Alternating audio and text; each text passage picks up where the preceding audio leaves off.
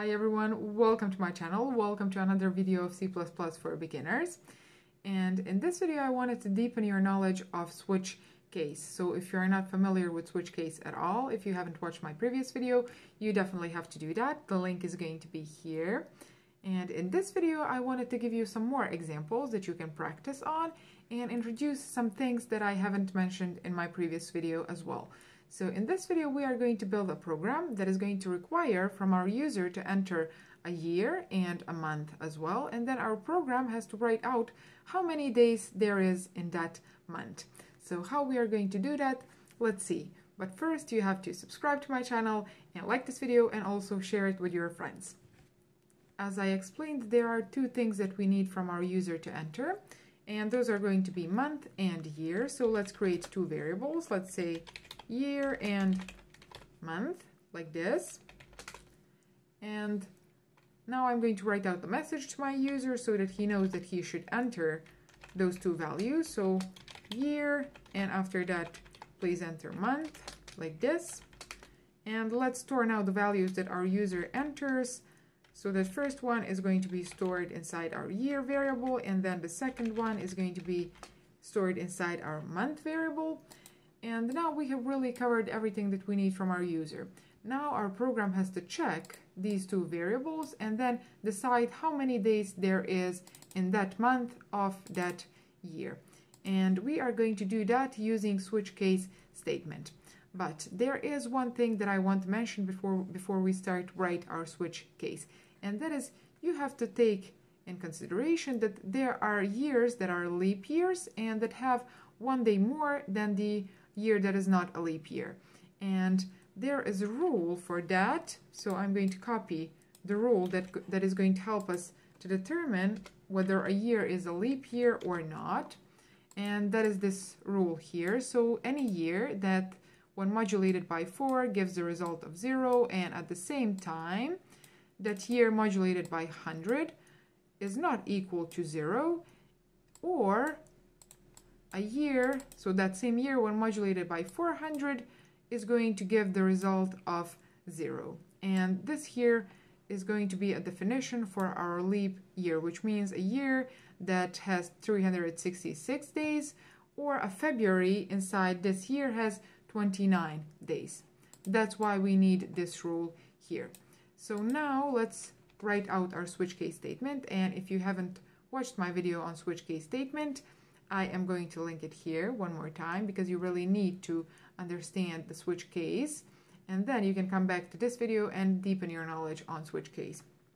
So switch, this is going to be the syntax of our switch case, but I'm going to delete this default syntax.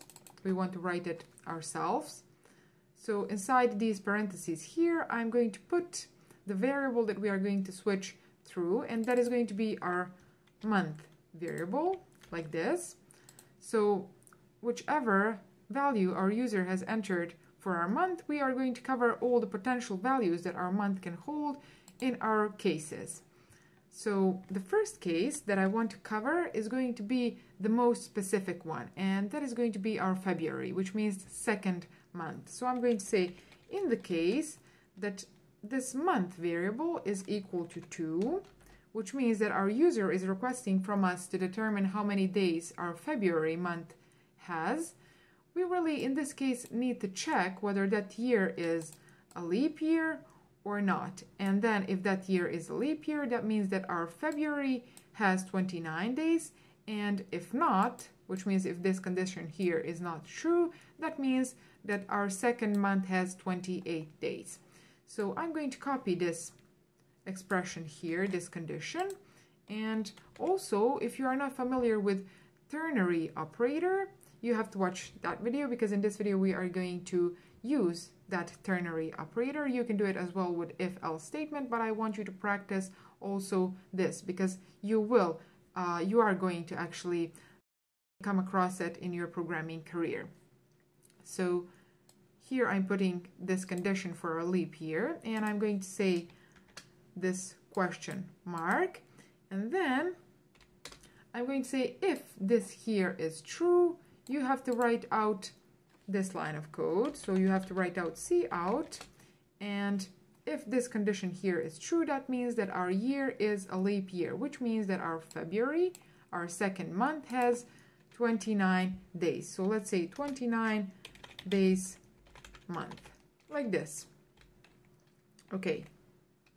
And so that is in the situation where this here is true. And in the situation where this expression here results as false, I'm going to put here a column sign, and then I'm going to write out a different message, and that is going to be that this second month, in the case where a year is not a leap year, has actually 28 days.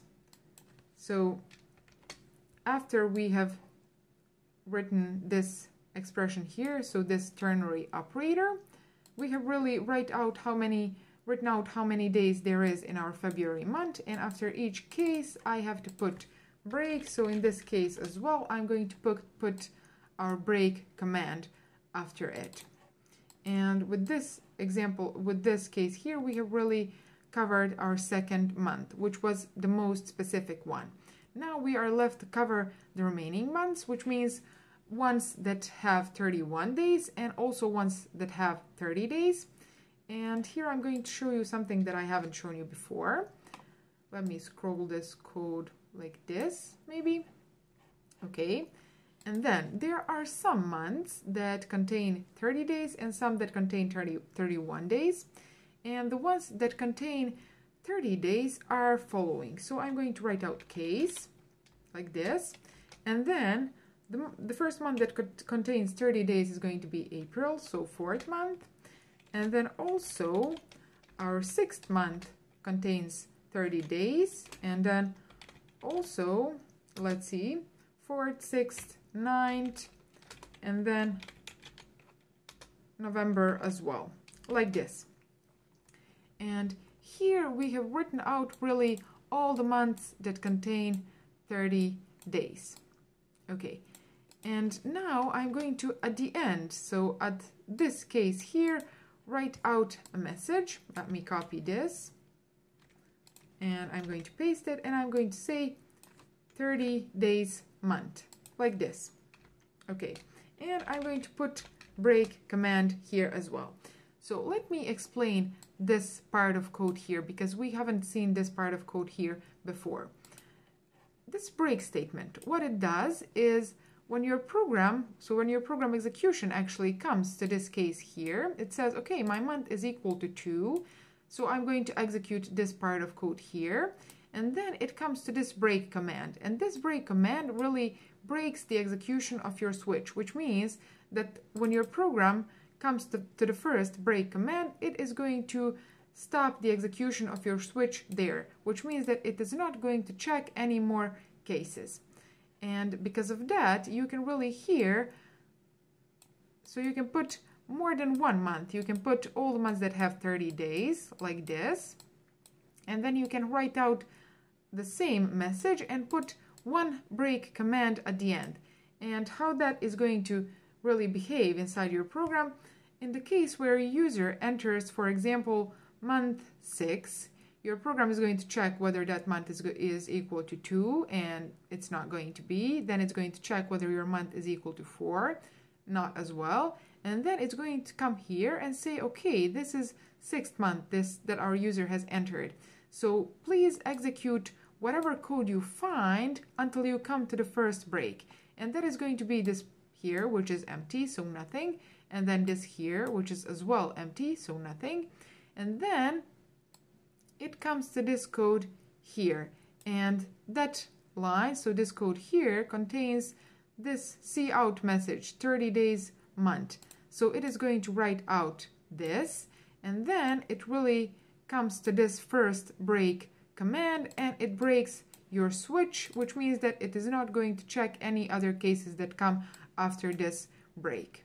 Okay, so in any case, whether your user enters month 4 or 6 or 9 or 11, your program is going to execute this line here and then break your switch.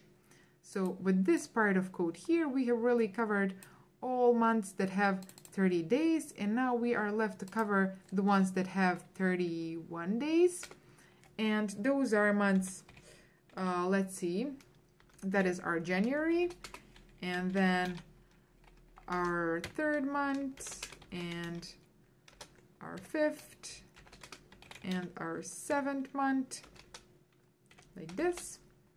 Let me scroll it a little bit more. Okay, and then we have as well case 8 and case 10, and as well our December has 31 days. So there are 7 months that have 31 days, 5 months that have 30 days, and 1 month that has 28 or 29 days. And in this line here, we are going to write out a message that is going to say 31 days month. And as well here, we have to put our break command like this. Okay, so I am going to run my program now and show you how this program behaves. So our program is asking us to enter a year and a month. Let's say the year is going to be 2020, which is current year. And then a month is going to be, let's see, it's April, so 4th. And it says that it is a 30-day month, which is April has 30 days. And let's run our program one more time. And let's say 2020 again, and let's say that we want to check our second month, and it says that February of 2020 has 29 days, which is correct as well. And there is really one more situation that I want to cover, and that is going to be a situation where our user enters a number that is not a valid month number. And that situation I'm going to cover with my default statement. So I'm going to write out default. And in this default case as well, I want to write out a message to my user like this. And inside here, I'm going to say not valid, which means that our user has not entered a valid month number. So let's run our program. And if I enter year 2020, and for a month, let's say -5, for example, you see that our program has written out not valid. Okay, so I hope that you have liked this video, and if you did, make sure to subscribe to my channel and share it with anyone who would like to learn programming as well. And today is May the 2nd. That's when I'm filming this video. I don't know when I'm going to publish it, probably in a couple of days. And currently we are a little bit over 900 people.